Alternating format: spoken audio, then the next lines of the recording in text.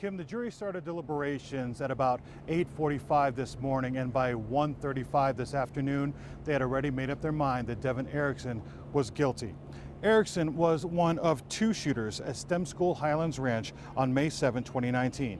The other one, Alec McKinney, pleaded guilty, and Erickson's defense claimed that Erickson was coerced by McKinney to go into room 107 that morning with a plan to kill everyone inside. The jury didn't buy it and believed that Erickson was responsible for killing Kendrick Castillo and for shooting his classmates. One of the victims who survived, Mitchell Krause, and Castillo's dad, John, both say this verdict is long overdue. We've had tears of sorrow. We've had anger over the couple of years. Today we had tears of joy. As we heard those read off for every person, it was a release. It's infuriating to see other people not be able to have the freedom that I do. Kendrick's never coming back. John and Maria will never see their kid again. And that's gut churning.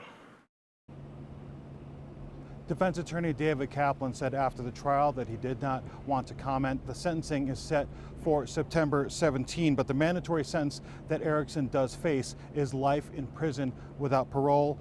Krause did say that he will have one thing to say to Erickson at the sentencing hearing, and that's sayonara.